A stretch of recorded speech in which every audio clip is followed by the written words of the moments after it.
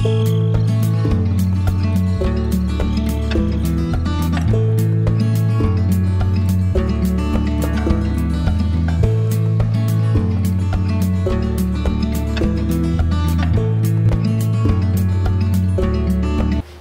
guys, this is Troy from the Do-It-Yourself world. I have a large package here. Well, not large, but it's got some heft to it from OKMO. I hope I'm saying that right.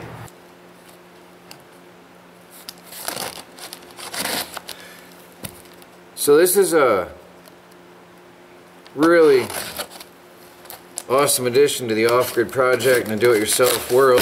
You know I love off-grid living. And this is one of the biggest things for off-grid living.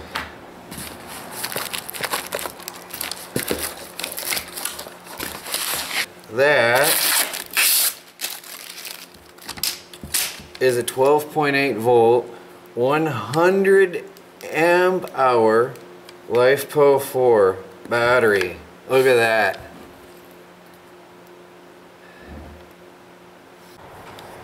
This battery is special in that it has low temp rating. It says low temperature charge protection. That is important. LiFePO4s, lithium batteries, generally most of them cannot handle cold temperatures. And here in northern Michigan, we definitely need something that can handle our winters.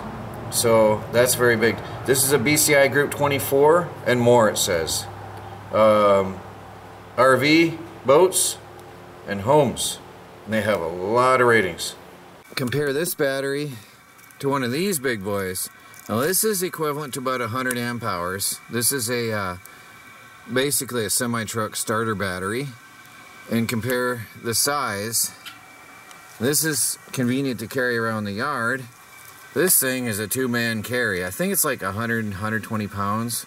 It's a behemoth, and roughly about the same amp hour rating. Now compare these two. This is rated in minutes reserve capacity. I'm not sure it's amp hour rating, but I am pretty sure this probably has more usable energy than this one. And you can see the size side by side. This one is way bigger, and this one is incredibly heavy. This has got to be like, I'm thinking 60 pounds. This is a challenge to lug around compared to this. Now what we're going to do, we're going to set up a emergency power supply system, a solar powered emergency power supply system with this. So basically a portable solar generator, you can call it, or a portable power bank using this battery and some very simple off-the-shelf parts. This is going to be very basic and simple, so anybody can do it at home. First, the easiest thing you could ever do is hook up a power inverter and power a load. Like, let's say your laptop, you need to get on your laptop, you got to check emergency services on the internet, and you need to get a load powered. So any power inverter generally has two screw-on wires like these. I already have them connected, but I'll take them off just for demonstration purposes. And you just simply put the black one on the black terminal and the red wire on the red colored terminal. Screw them down tight. Make sure they're not going to touch each other. Make sure they're firm and secure.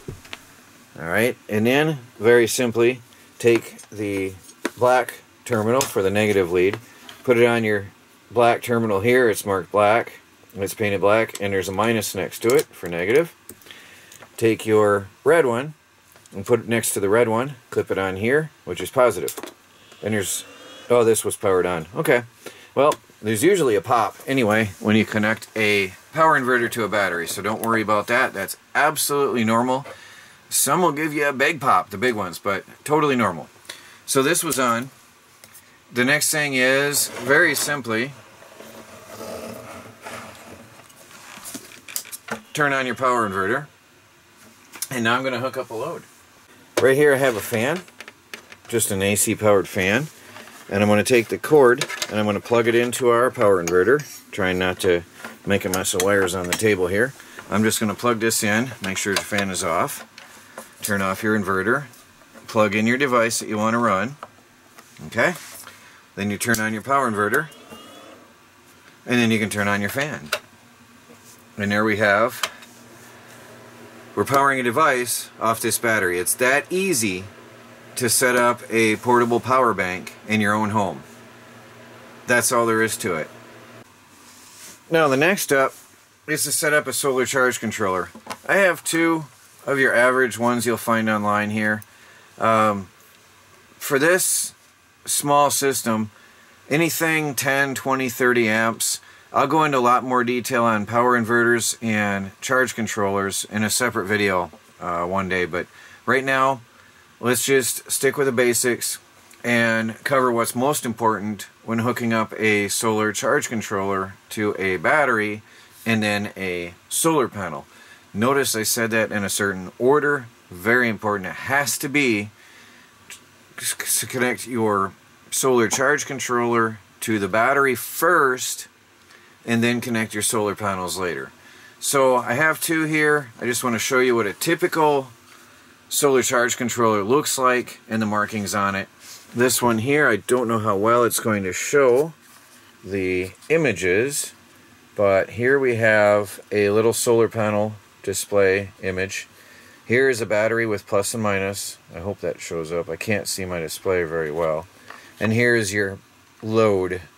This device will monitor the battery voltage and then disconnect your load for you. See, these are great for like night lighting and stuff. And this one has a lot more features and functions, but again, pretty much the same thing. You can see this one a lot better. There's a little symbol for solar panel. There's a little symbol for a battery and your loads. This one has multiple outputs, but again, there's your solar panel, your battery. First things first, we connect the battery. Now this one, we would connect the red to the plus and the black wire to the minus, and then connect to the terminals here, but I'm not using this one right now. I'm using this one because I prefer it, and I've already prepared some wires that plug right in here to the battery. So red is always positive, black is always negative. Now we're just doing a desktop connection for demonstration purposes right now, so I'm going to keep it simple. I'm just going to go and hand tighten the red to the positive lead on the battery and hand tighten that terminal down right there. I'm going to take them back and put it on the negative terminal and tighten that down here. And then we have power, and it's showing, should show the battery voltage here. I thought I had that set up, maybe it lost its memory. There it is. So now it shows that the battery is at 12.6. This is not correct.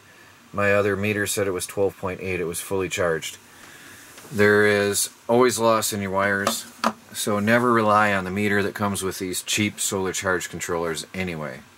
So that's how you connect the charge controller to the battery. Now let's connect the solar panel. I have here a folding solar panel. I chose this one because it has the output wires that I desire for this purpose. I like this. This is actually made to plug right in there, so that's great. Alright, I'll be back. I have to get control of these wires. I think wires are alive. Every solar panel is going to be different. This happens to be eScene Solar. It's a company I've worked with a lot in the past.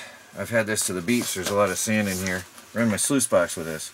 This has an output plug here that plugs in right here to its little control unit, and in the other section, the other end goes into the plug marked for solar panel. Okay, now we're indoors, but for demonstration purposes we now have a fully connected solar power system. So we have a solar panel connected to a solar charge controller and charging a battery. Well, next, we'll go ahead, leave this all connected, and we'll bring back in our power inverter and then a load, a device to be powered by the battery. And then we'll show you the whole overview here on the table. I'm going to clear off the excess stuff, and we'll be right back. Now, this is very simple. We bring the power inverter back in play here. Okay. And we just connect the minus to the minus here. to the black and the plus to the red, and there we got that little spark again. That's totally normal. There's capacitors in here which will charge up. Then we can turn on our power.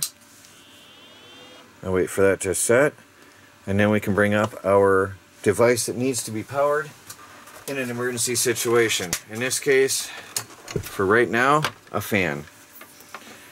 Go ahead and plug that in. Turn on the fan. And there we have a very simple field expedient portable solar power system for emergency backups. Well guys, there you have the OKMO 12.8 volt, 100 amp hour, 1280 watt hour lithium LiFePO4 battery.